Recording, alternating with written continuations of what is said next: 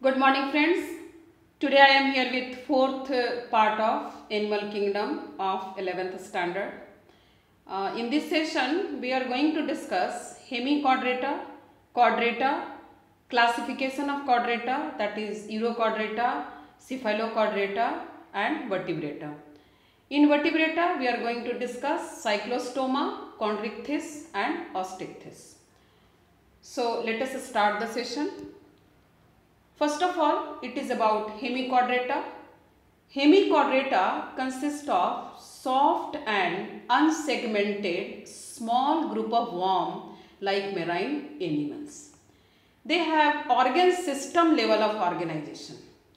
Symmetry is bilateral, germ layers are triploblastic and body cavity is a true coelom. The body of Hemichordata members are divided into anterior proboscis, a collar and a long trunk, and it is cylindrical. Circulatory system is of open type with colorless blood. Respiration occurs by a pair to numerous pairs of gill slits or through general body surface also. Excretory system consists of a proboscis gland or glomerulus. Sexes are mostly separate, that is dioecious, and fertilization is external. Development is indirect, that includes a free swimming larva. Common members are Melanoglossus and Saccoglossus. In the given figure, you may observe Melanoglossus. You can see here proboscis, collar and trunk. This is Saccoglossus. Here you can see that how small this worm is. Now it is about Chordata. Chordates are characterized by presence of a notochord, a dorsal hollow nerve cord and pharyngeal gill slits. Chordates are also bilateral, triploblastic and coelomate. They have also organ system level of organization.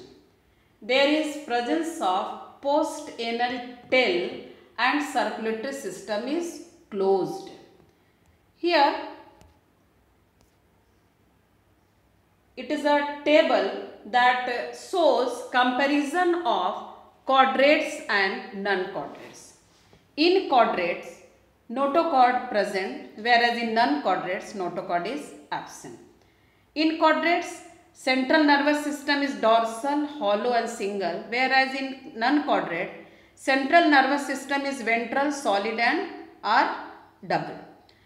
In chordates, pharynx perforated by gill slit, whereas in non-chordates, gill slit are absent. In chordates, heart is ventral, whereas in non-chordate, heart is dorsal if it is present.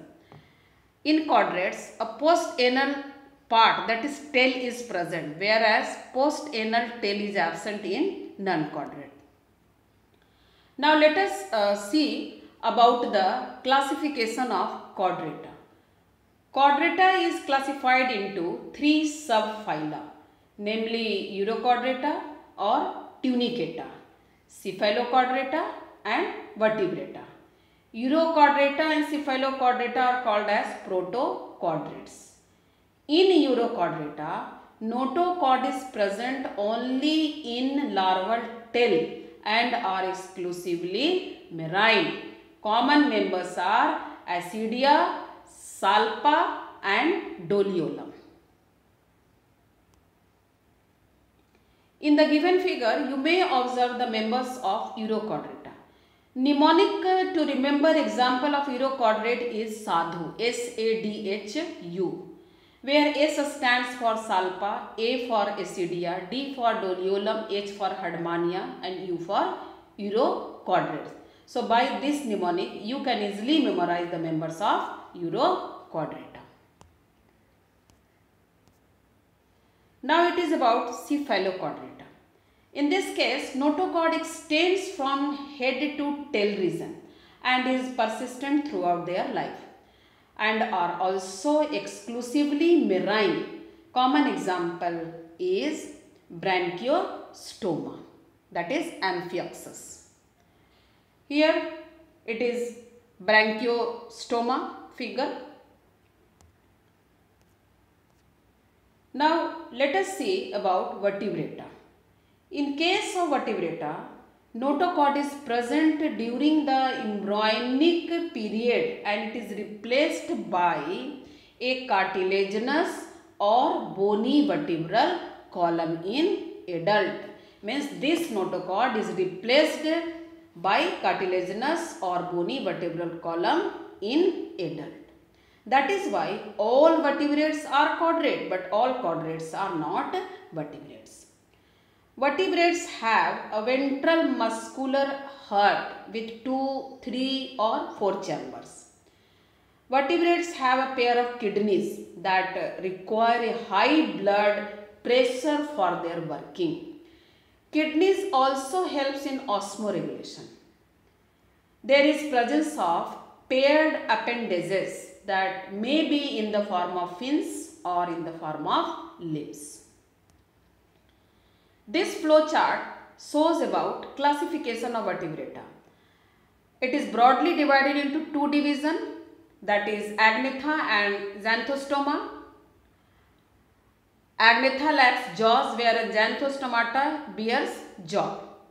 Now agnatha is classified into one class, that is cyclostomata, and this xanthostomata is divided into two superclasses. What are the two superclasses? One is the pisces and other is the tetrapoda.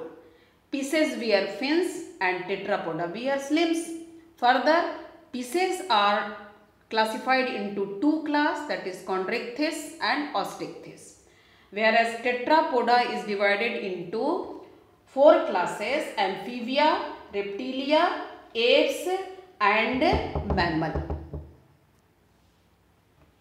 Now let us discuss about cyclostoma. They are called round-mouthed fishes and are ectoparasite on some fishes. The body is long, having 6 to 15 pairs of gill slits for respiration. Mouth is circular and it is without jaws, so that is why it is called as cyclostomata.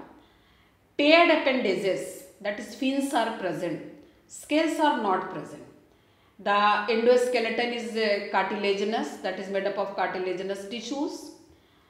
There are 10 or 8 pair of cranial nerves.